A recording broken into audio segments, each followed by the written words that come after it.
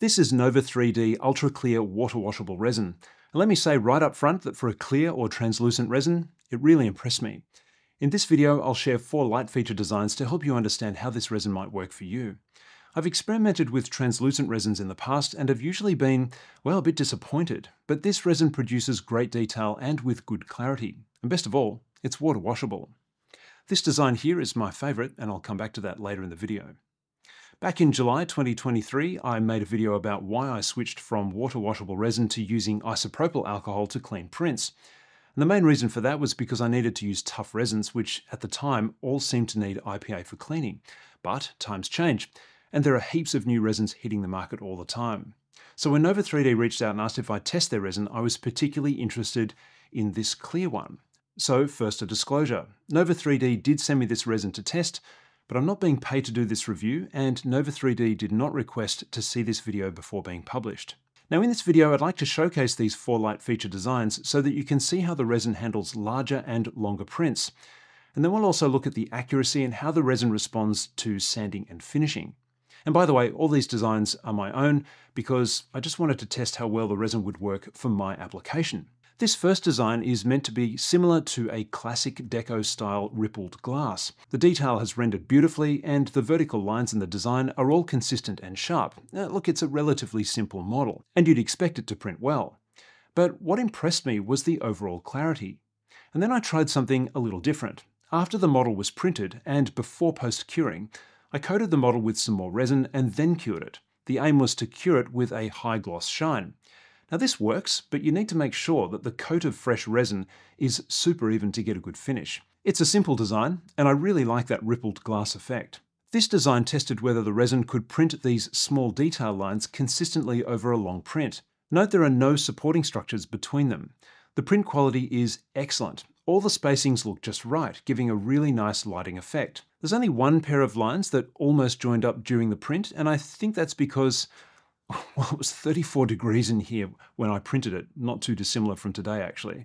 And that made the print super flexible on the build plate. And so I'd have to print it again in cooler conditions to test that theory. But overall, I'm very pleased with it. In this design, I wanted to test wider, flat, curved surfaces. Now these faces are only 1.5 millimeters thick, and you can see that near the base of the print, the surface is very smooth and round. And as it gets closer to the top, horizontal lines start to appear. Now look, I think that's because these top sections were unsupported during the print, making the whole thing, well, a bit floppy. But it's still a good result overall. And you can see here just how clear the resin is. And these round and rectangular holes have all printed with really nice detail. And take a look at how flexible the resin is. The website makes claims about the resin being tougher and warp resistant. And that definitely seems to be true. It can flex. And, well, it also depends a bit on how thick the walls are and how badly you treat it. The resin has some toughness, and if you try hard enough, then delicate prints will break. And again, I should emphasize here that this print has a wall thickness of just 1.5 millimeters.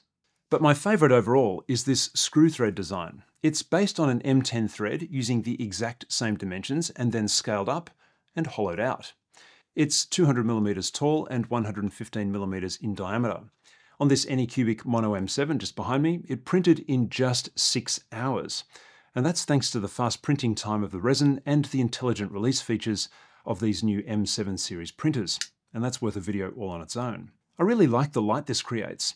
Now I've always been fascinated about how threads are made, and I've never got around to turning up one myself on a lathe. But being able to model them and then print them like this, well, it's just fun to do. I don't need this lamp, but I feel I just have to make it. Now let's take a look at accuracy. If you're a woodworker, then you'll recognize this as a dovetail joint. Now you might ask, why on earth would you print a dovetail joint? But that's another little project I'm working on, so stay tuned for more on that. These tails and sockets were designed to fit together with a 0.1 millimeter gap, allowing for some gluing. And you can see that the pieces fit perfectly.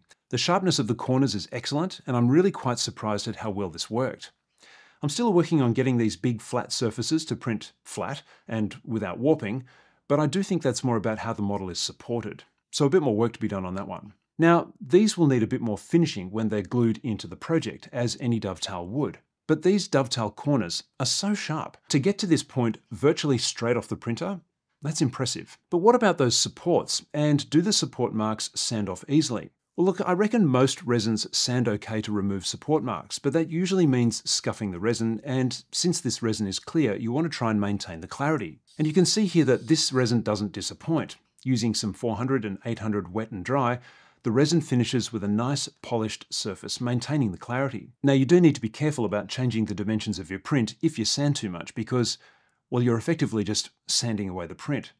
But that depends a bit on what you're printing as well, so you'll just need to keep that in mind. It even takes a blade well. Now, if you need to create a clean square surface or a clean square edge, the temptation is to sand, but you'll never get it quite square. A blade or cutting procedure is always better, and you can see here that the resin planes quite nicely. Now, of course, you need to make sure that you have nice, sharp plane blades, but this shows that if you need to fine-tune your prints to get a sharp square edge, well, this resin can do it. Now, a quick word on exposure times. NOVA3D does provide some basic information on their website about exposure, and I found that to be quite accurate. I did experiment a bit with exposure tests, but I found that, well, actually wasn't really necessary. They recommend 1.8 seconds for a 0.4mm layer height. I use a 0.5mm layer height, so I just rounded it up to 2 seconds, and all the prints worked just fine. I will say though that the recommended 10-second base exposure could be a little high.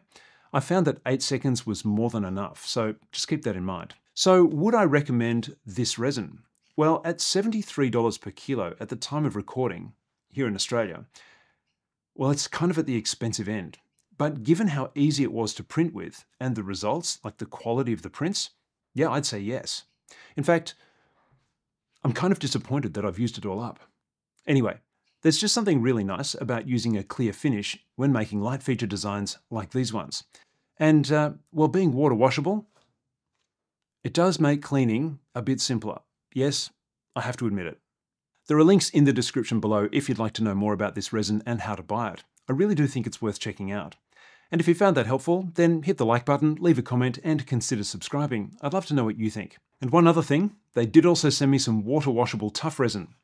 That's right. Water washable tough resin. So if you'd like to know how that goes, get subscribed and stay tuned. Thanks so much for watching, and we'll see you next time.